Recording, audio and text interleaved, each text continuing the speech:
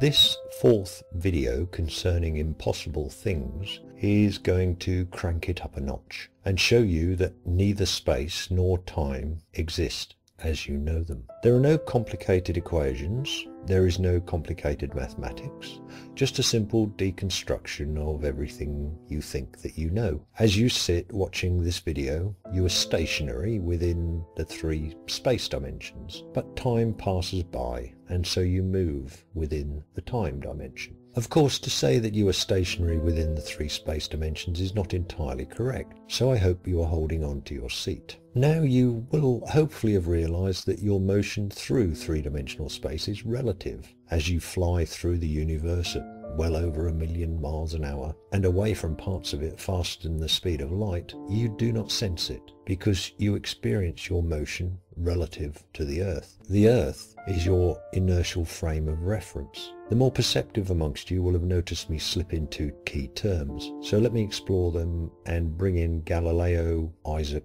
James and Albert to help me. Galileo stated that on a ship travelling at constant speed on a smooth sea, someone doing experiments below deck would not be able to tell whether the ship was moving or stationary, or to put it another way, that the laws of motion are the same in all inertial frames. This is the theory of relativity, Galileo style. Isaac Newton stated that an object at rest will remain at rest unless you give it a shove, and an object in motion continues in motion with the same speed and in the same direction unless something acts on it. This is often called the law of inertia. So if you are stationary or moving at a constant velocity, you are in an inertial frame of reference. James Clerk Maxwell stated that light is an electromagnetic disturbance propagated through the field according to electromagnetic laws. And this led to the calculation of the speed of light. Albert Einstein stated two things. The laws of physics are the same in all inertial frames of reference,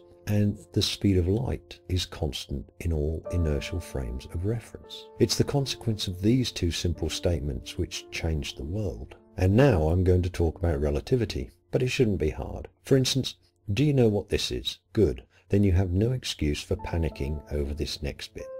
Here is your brand new laser clock from eBay. A beam of light bounces between two mirrors, ticking off the seconds as it does so. It is super accurate. You are so proud of your new clock that you jump on a super fast train to take it to show your mother. As you thunder across country at a constant speed on the railway's new near light speed train, your clock behaves precisely as Galileo, Newton, Maxwell and Einstein all agreed it should. And so your new clock keeps perfect time, as you would expect it to. Now, I am standing on a railway platform as your super high-speed train flashes past. I have very keen eyes and I notice that your clock appears to be running slow. So I text you on the train and tell you the same. You text me back and tell me I'm just jealous because I don't have a super-duper laser clock like you. Now, why would I think your clock was running slow, when to you it was keeping perfect time? Because of this. As your train passes, I see your clock, and I see the light pulse at the bottom of the clock, just as you do.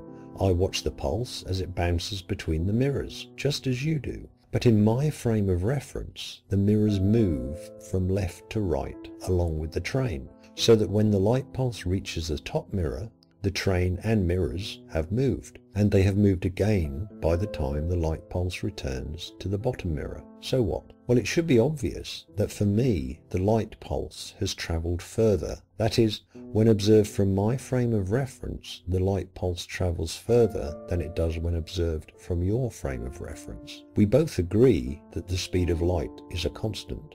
So if I see the light pulse travel further, it must take longer to get there. So what? Well, we know that distance equals speed times time, and speed for light is c. So if we call the distance the light travelled from the train frame of reference ct0, and the distance that the light travelled from the platform frame of reference ct1, and add the speed that your train is travelling as a proportion of the speed of light and call that v, we get a triangle. So let's ask Pythagoras. And this is as hard as the maths will get. The square of the hypotenuse is equal to the sum of the squares of the other two sides.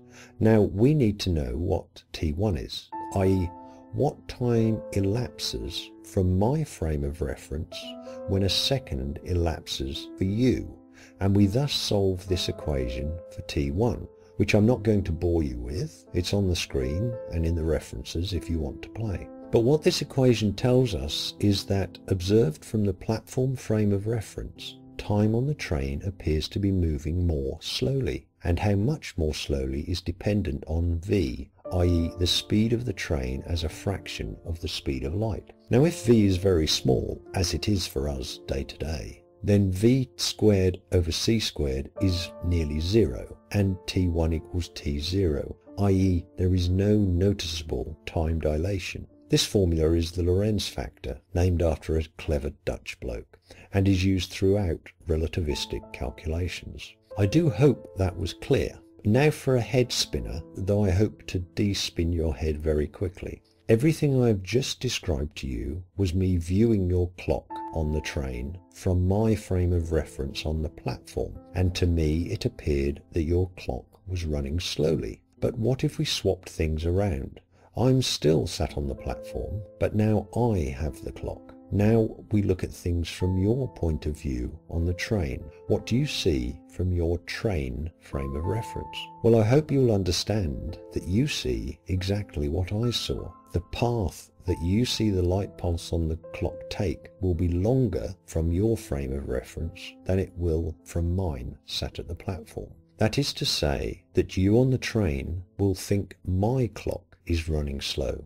You will think time is running more slowly for me. How can that be? How can I on the platform think that time is running more slowly on the train, whilst you on the train think that time is running more slowly on the platform? Which of us is correct? The answer is we both are, because all measurements are relative, and the issue will be reconciled when we are both in the same frame of reference once more. I, on the platform, am in the Earth's frame of reference. Unless you stay on the train forever, you will return to the Earth's frame of reference, at which point we could compare time and would discover that time had indeed slowed down for you. If that is not clear, then this may help. As well as time dilation, you on the train will experience length contraction. Remember that we can measure length in light years, the distance light travels in a year. We could also measure it in light minutes or light seconds.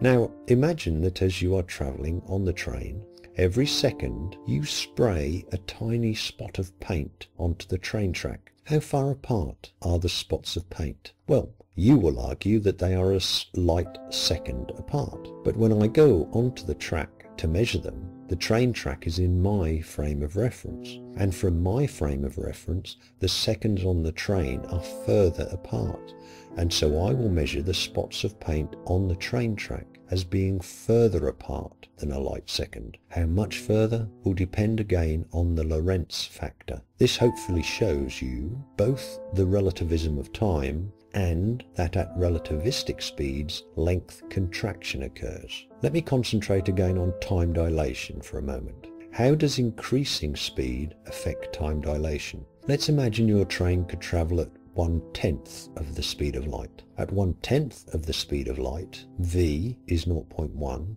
v squared is 0.01. 1 minus v squared is 0.9, the square root of that is 0.995, and therefore 1 second on the train appears to take 1.005 seconds when observed from the platform reference frame. If we get up to half the speed of light, 1 second on the train appears to take 1.155 seconds when observed from the platform reference frame. If we get up to 0.866 of the speed of light on the train, then 1 second on the train appears to take 2 seconds when observed from the platform reference frame. So the faster the speed on the train, the more time dilates. For you on the train, everything is normal, because it's not just your clock which slows relative to me on the platform, it is everything. Your breathing, your heartbeat, your brain neurons, the electrons inside the atoms which make up every chemical in your body. time really is running more slowly for you compared to my frame of reference. Now all of this sounds wonderful if you have a TEFL head or love maths, but what about the real world? Well, there are two real world instances of relativity which should convince anyone that this is more than geek maths. The first is GPS. To accurately get your car to where you want it requires precise time and distance measurements. GPS satellites orbit the Earth at approximately 8,700 miles per hour, and so they are in motion relative to your car. Because of this, the clocks on GPS satellites appear to run slow when compared to the clock in your car's GPS unit. If relativity was not taken into account, the GPS system would drift by about 10 kilometers per day and be completely useless. The second, slightly more scientific application concerns muons. Muons are subatomic particles produced in the Earth's upper atmosphere when extremely high-energy cosmic rays, protons, smash into atoms. The cosmic rays are traveling at near light speed, and the muons they produce do likewise. But muons decay into other particles in about 2 microseconds. Now, light travels at a speed of 1 foot per nanosecond, so a muon should only travel 2,000 feet after its creation before it decays. But in fact, muons reach the Earth and are detected in facilities 700-800 yards underground. How come? Well, from our frame of reference, the muon experiences time dilation. And from the muon's frame of reference, well, its lifetime is not affected, but it sees length contraction due to relativity, again by the Lorentz Factor, and thus it does not have so far to travel to reach the Earth. Now let us look at this graph. You will notice that the curve is asymptotic. It tends towards 1 but never quite gets there. And this graph is applicable to time dilation, length contraction, but also mass, because Einstein's E = mc squared is also subject to the Lorentz factor. And it's for this reason that no object with mass can reach the speed of light, because as you approach the speed of light, the energy required to move the mass approaches infinity. So nothing can actually travel at the speed of light. Except, of course, light. Light travels at the speed of light. The light arriving at the Hubble Space Telescope from galaxies 13 billion light years away started travelling towards us a few 100 million years after the Big Bang. But here's the thing. When a photon of light was emitted from a star in that far distant galaxy, that photon travelled at light speed. If the photon was carrying a clock, 1 second on the photon's clock would appear to take a literal eternity from the Earth's reference frame. Immediately the photon was emitted by the star, it arrived at the detectors on Hubble. But how far did it travel? Well, the photon might think it has travelled no distance at all because of infinite length contraction.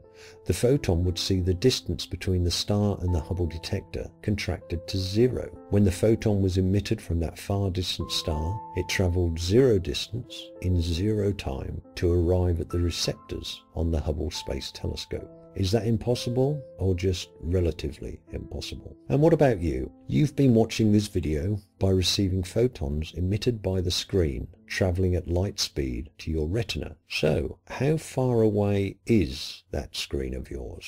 And how much time has really passed? If you like this video, please thumb it up. If you're not subscribed, 1 click will do it. And as always, thank you for watching.